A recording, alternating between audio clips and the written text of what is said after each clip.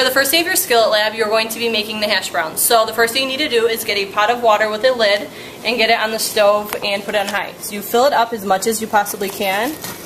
And then once it's been sitting for a while, like mine has been, you see rapid bubbles. So the key term when you're thinking of boil, it needs to be rapid bubbles. If it's just small bubbles, it's not boiling.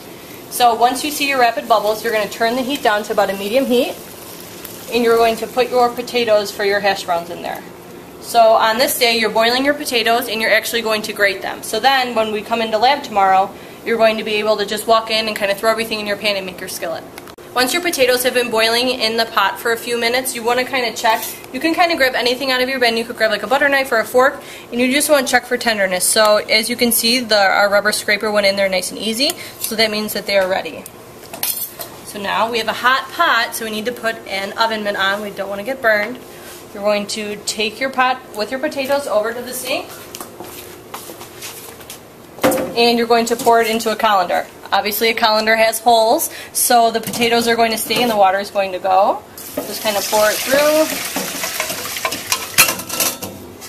and then just your potatoes are in there. And then to cool them off, you don't want to have a hot potato.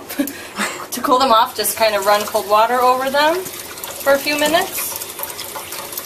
And once they're cool, you can put them in your bag and label them for tomorrow. At the beginning of day 2, you're going to take your potato out of the refrigerator and you're going to start to grate it. You don't need to peel it because it's going to come off really, really easily with the grater.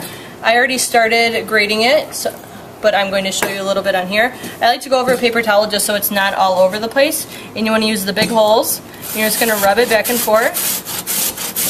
And it goes really quick if your potato is nice and soft. And use as much as you can. And then there it is. So you get as much of it as you can off and into your bowl. And then if your potato feels kind of liquidy, you're going to want to take it and squeeze the liquid out with the paper towels. So you have brown paper towels in your kitchen, and you're just going to kind of plop a little bit on there, and then put another one on top, and you'll be able to see the liquid being absorbed. So this one's not too bad. You're going to do that with all of your potatoes and then throw it into a new bowl.